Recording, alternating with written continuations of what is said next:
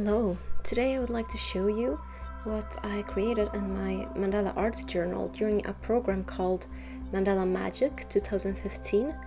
This is an online program that I joined. It is created by Julie Gibbons, and it's also one going on now in 2016 that I'm enjoying, my second year with it now. This program is inspired by Suzanne F. Fincher and Joanne Kellogg, that would explore the archetypes, the Jungian archetypes of the psyche, and each month has its specific characteristics and feeling.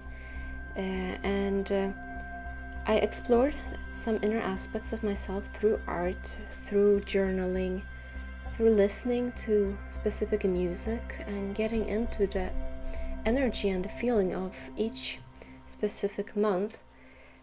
And it starts in January deep in something we call the void, in a very yin phase, a very passive phase, and develops upwards towards the summer. That becomes more of a young energy, more energetic energy, to later on go back and retreat back to the yin phase again. So it's a circumambulation of the self, you could say.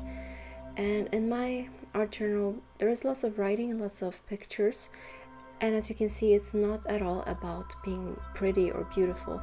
That's not what art journaling is about for me personally. It's about development and getting to know myself through my art, through what arises, and meditating on it, analyzing it afterwards, thinking about it.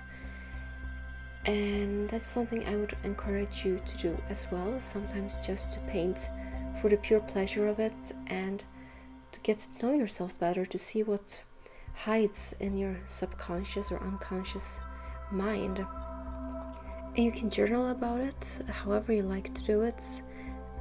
This year I've chosen to journal in a separate journal. I think at least that's what I'll do. So I hope you liked this, and if you did, please follow me on my website by subscribing to my newsletter or on my YouTube channel. Hope to see you soon again. Bye bye. Peace and love.